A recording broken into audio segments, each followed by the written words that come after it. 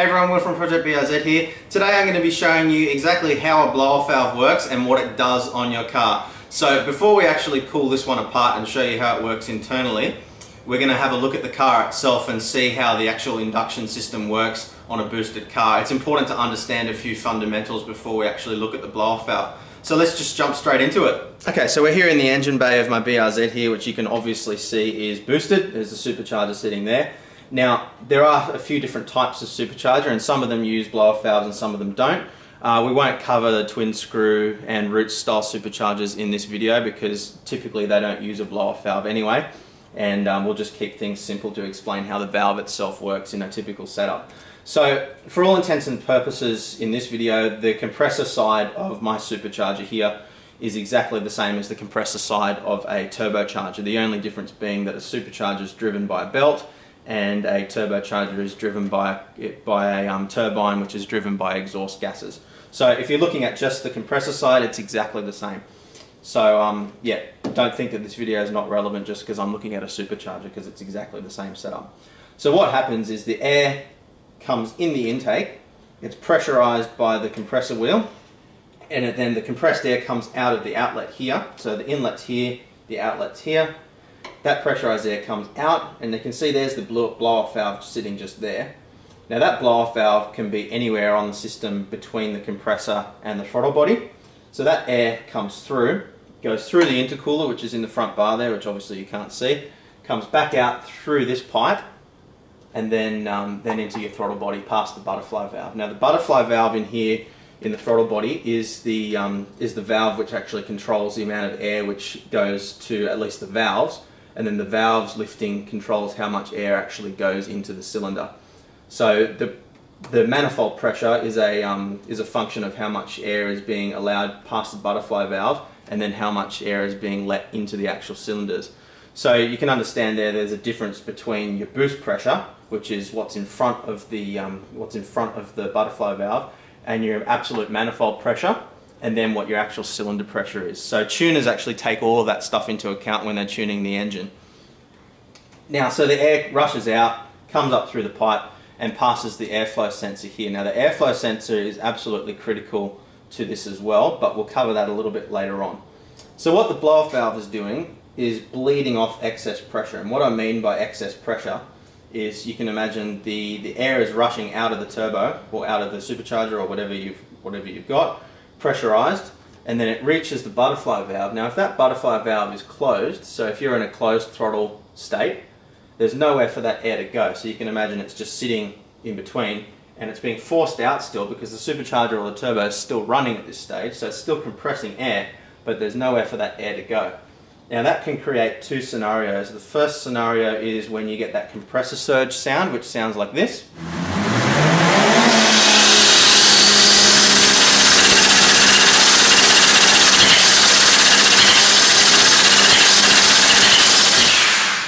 Now compressor surge is when the fins of the turbo or the fins of the supercharger are still spinning, but the air is actually kind of being forced back past the blades. So you can imagine if these are the turbo blades and the air is rushing this way, every time it passes a blade it kind of makes a kind of sound.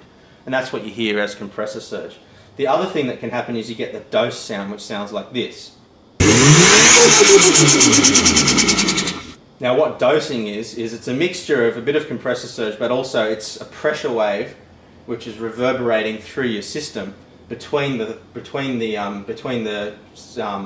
butterfly valve and the compressor wheel. So as the pressure wave travels back and forth through the system, you get that kind of doot doot doot doot doot noise. And the length of the piping actually determines how long it is between the zootutus, if that makes sense. It sounds very unscientific, but that's how it actually works.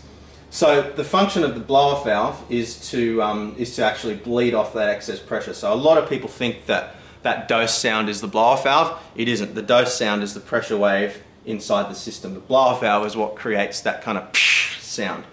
And sometimes when it does vent, you do hear a little bit more compressor surge as well. If the spring pressure is tight, you're still getting a little bit of compressor surge, and when it opens up, it actually allows that sound to escape, which is kind of what gives you that sound. So the blow-off valve's function in all of this is to bleed off the excess pressure created when the compressor is still spinning but the butterfly valve is not allowing all of the air which is being pressurized to actually pass into the cylinders. So how it works is there's a little cylinder inside the blow-off valve itself, and I'll show you this in just a moment. And what happens is that's spring-loaded, and that spring pressure actually causes the valve to be closed along with the vacuum pressure when the engine's under load. So if you're accelerating or you're under idle conditions, the pressure on the top side of the valve is more than the pressure on the bottom side of the valve because the engine's consuming the air. So that valve is closed. And then what happens is when you lift off the throttle, suddenly you've got a much greater pressure on the intake side of the valve than what you do on the vacuum side of the valve. Now the reason for that pressure difference is because the butterfly valve is closed, but the cylinders are still sucking in air. So you've got a vacuum on the intake side, or on the intake manifold side of the butterfly valve, which is creating a vacuum in the top of the blow-off valve as well. So when you've got that vacuum there, coupled with the additional pressure inside the charge side of the system, that pushes the valve up and allows the excess pressure to escape. So hopefully that makes sense. So you've got a spring-loaded and vacuum-loaded valve in there, which opens when the pressure is greater on this side and closes when the pressure is greater on the other side. Now the idea when you're setting it up is to set the springs pressure exactly right so that the valve becomes closed just as the car's returning to idle. Now I can't really show you on this car, but what I can show you is a clip from my old WRX showing you exactly how that valve behaves as you're returning to idle. So I'll show that to you right now.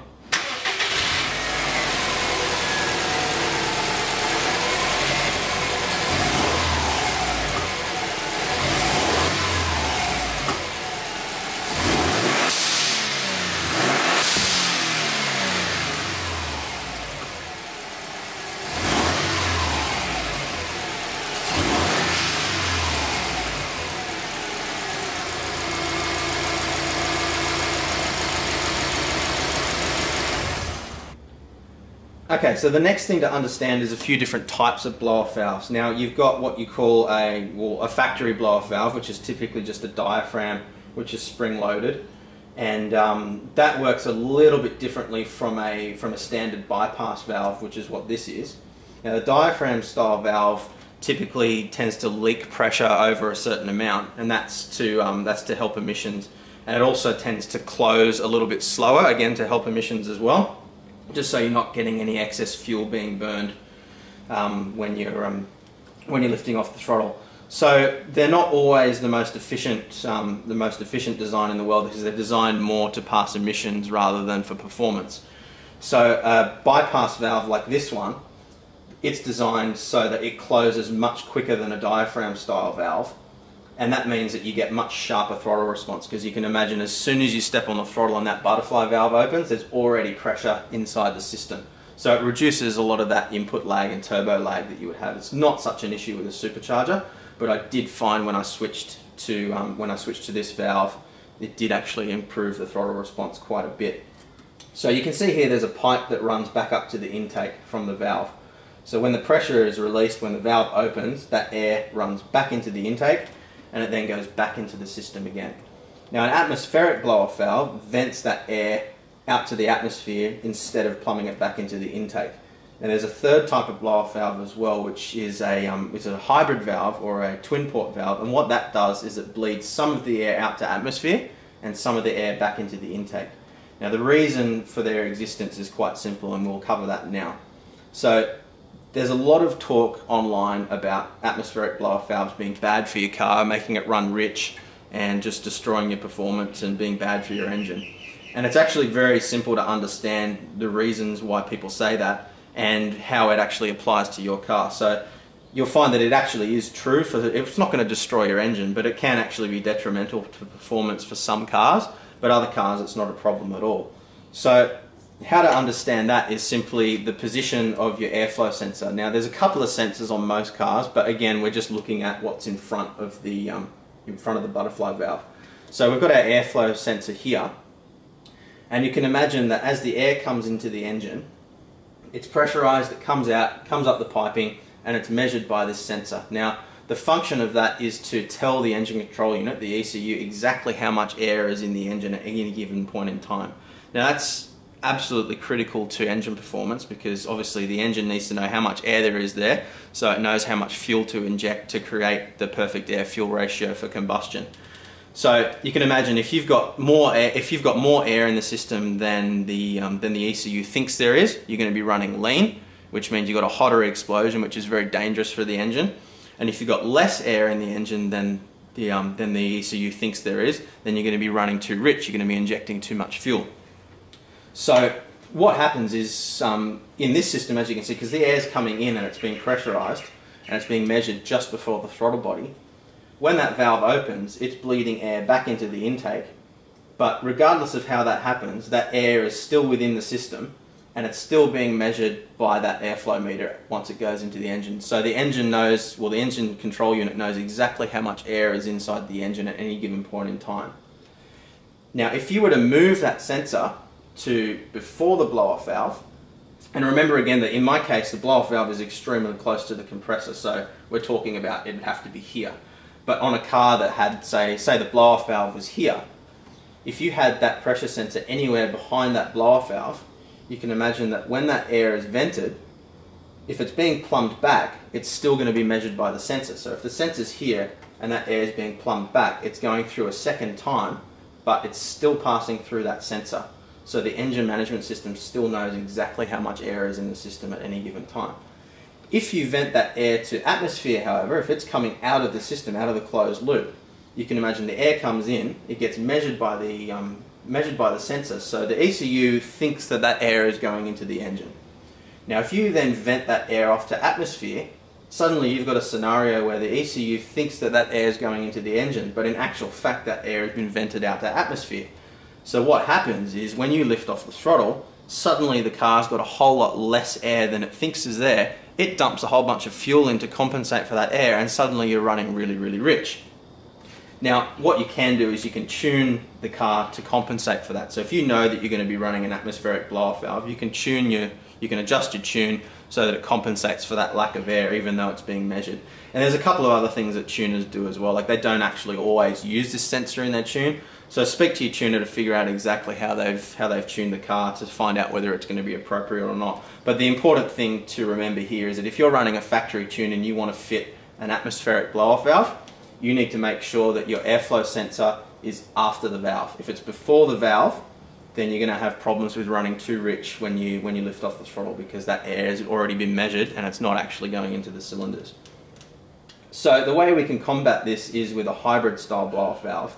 And what that does is it actually lets some of the air out to atmosphere, just a little bit, enough to give you that whoosh sound, but then it vents all the rest of that air back into the intake where it can then be measured. So because it's already been measured, it's running back into the intake, so there's a lot more air in the system, and it's much more closely matched to what the engine management system actually thinks is inside the car. So just quickly to recap, what's happening is the air is being compressed, it's running through, it hits the butterfly valve.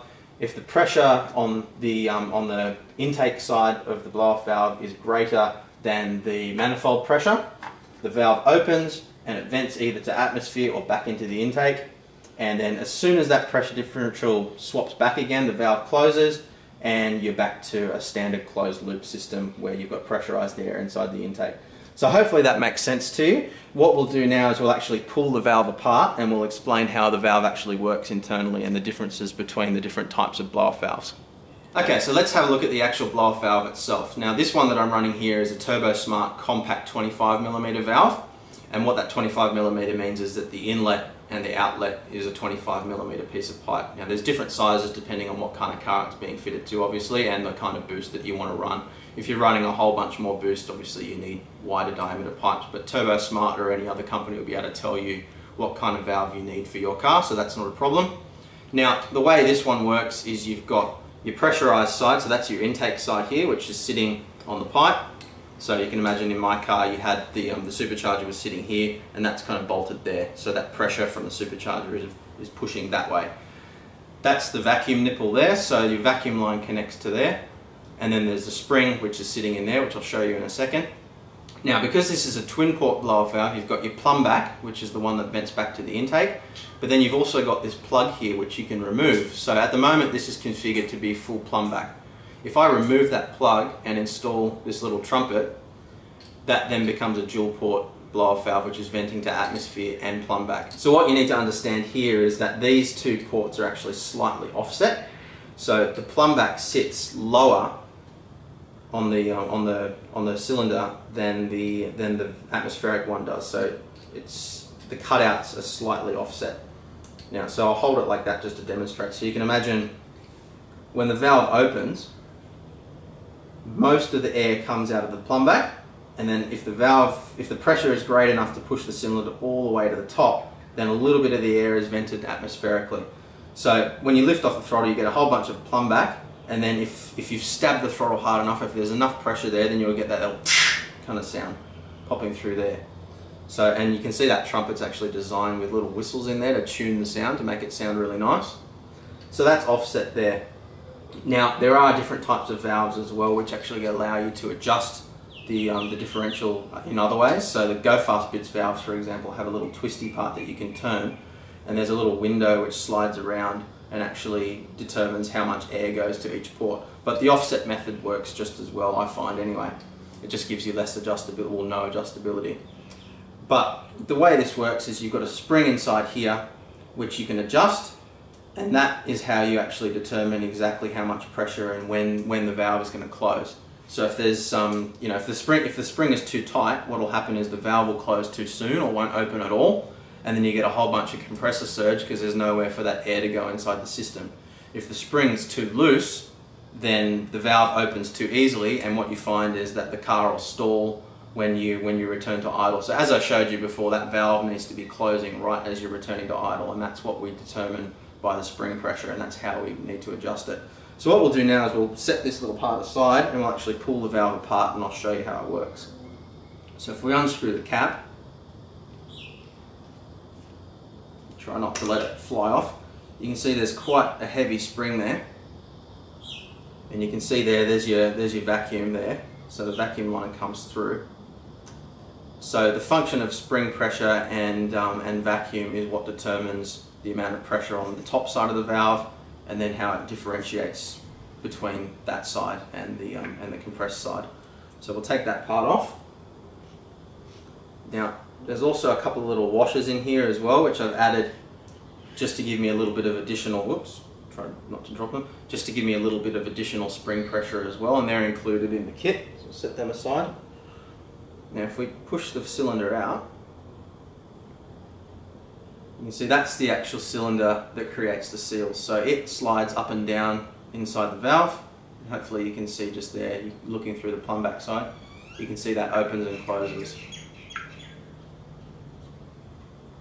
Now that's machined to be a really solid fit, and you can see there's a little washer in the bottom there. So TurboSmart's got a really, really nice design. I've seen some other cheaper valves where that's really rough and it's really not creating a very good seal, and I'm convinced that under boost conditions that would leak a little bit, but this one doesn't leak at all, I can guarantee it. It's a very, very tight, solid fit. So you can see that valve, that cylinder travels up and down with the spring, and that's how the blow-off valve works. So put it back together, drop our washers back in.